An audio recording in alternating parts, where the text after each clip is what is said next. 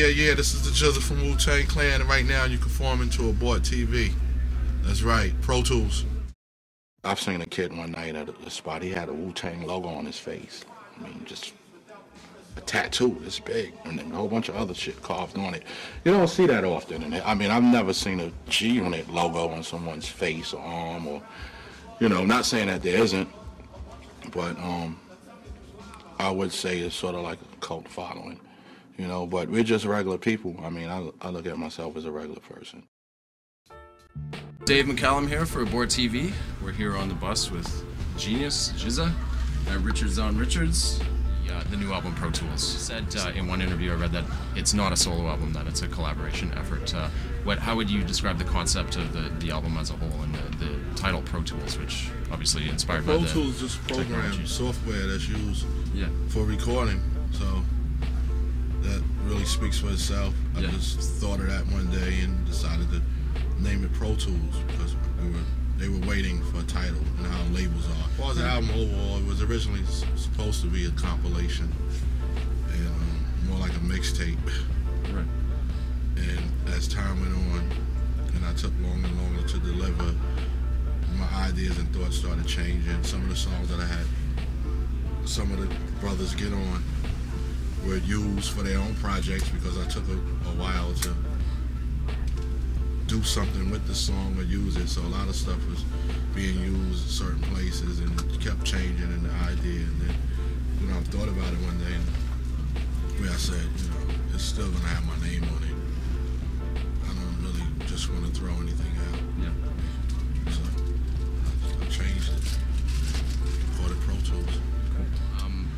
I just wanted to touch on, I mean, the one track that's kind of catching everyone's ears is the Paper Plates track, the 50 Cent diss. And I don't really want to get into the feud or anything. I just want to ask you your perspective on why do you think at this point in the development of hip-hop, you know, 30-some years into the development of hip-hop culture, why are people's tastes still tending towards the throwaway lyrics? I just think nowadays a lot of artists that's in it are just in it for money, and it shows in their music, you know, to a degree, as far as the contents, what they're speaking about, and also the level of, or the quality of the music, all the rhymes, you know, it lacks a lot of originality. We need a lot of that, you know, nowadays. I mean, that's how it is. Everyone can't be great lyrically. Well, all MCs are not really all that great lyricists. Some are good, some are better than others. Some are really great. You know, a lot of them are just so-so, whack, whatever you may call it. But I just think artists don't care to really craft. You know, the majority of them, I mean, what we hear and what we see, don't really care to sit down and really craft a work. Swords is, you know, generally universally acclaimed as a classic hip-hop album at this point. One of our interviews we did was with OTEP. Yes, OTEP Shamea. Her favorite album of all time was Liquid Sword. She's the heavy metal singer. So, boy, she pissed off her fans. Wow. Cutting across genres, I mean, you have an album here that's obviously, you know, in a way timeless. Liquid Sword is a great album, man. I mean, it's the theme, the way it was put together, the atmospheric production from RZA, it's a combination of things that just makes it a great album in my eyes. And, you know, it's just good to know that people respect it. Right.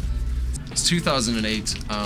Thanks to largely the Wu-Tang Clan and other hip-hop acts, people from all over the world and North America have become interested in the sacred mathematics, the 5% or science and stuff that you guys represent. Although, and especially with the, you know, publishing of the Wu manual, there's a little bit of detail in that. How do you see that currently in the development of hip-hop culture now that knowledge is just people are actually understanding a little bit more that where that movement's coming from an outside perspective? I'm singing for myself and where it comes from, you know, where it originated from. The art form of it has always been about being lyrical, being witty, being intelligent, crafting your work, being sharp and being on point, and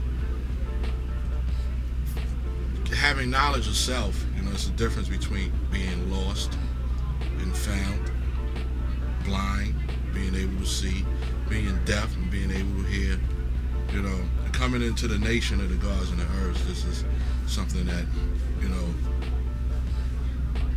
that enabled me to see, enabled me to hear, enabled me to observe and look at things with great observation. I mean, look into it, question a lot of things. And you know, growing up as an MC, this only helped me be stronger lyrically, because it was all about learning certain things when we were younger, or learning certain lessons and knowing it word for word, and being able to add on and to other things and apply it. I mean, this is what basically acquiring knowledge is about. So, of course, if you're out there striving to get a lot of information, regardless of where you get it from, whether you God body, whether you're a Christian, or whether you're a Muslim, if you're gathering information and you're an artist that's involved in something, that's really going to reflect your work. I mean, if you take someone like Rakim, God body, you know, part of the nation of the gods and the earths,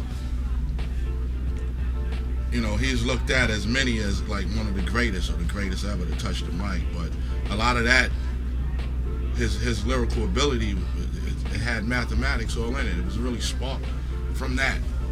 So, it you know, it plays a big part in hip hop. I think, you know, having knowledge of self. It made me what I am today. It brought me to where I'm at today, as far as, you know, knowledge of self. Thanks for answering. It's been a great chat, and it's a real honor to meet you, man. Thanks for your time. Looking forward to a great show. Peace.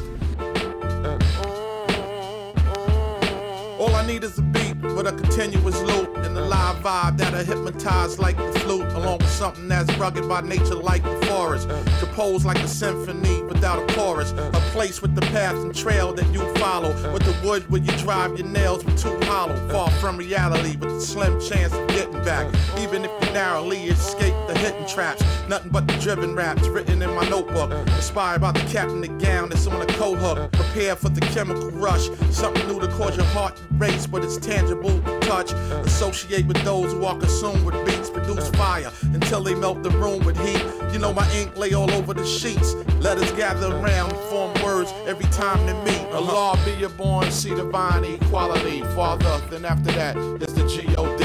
Hear her, I Islam, then justice, king of kingdom, love hella right. We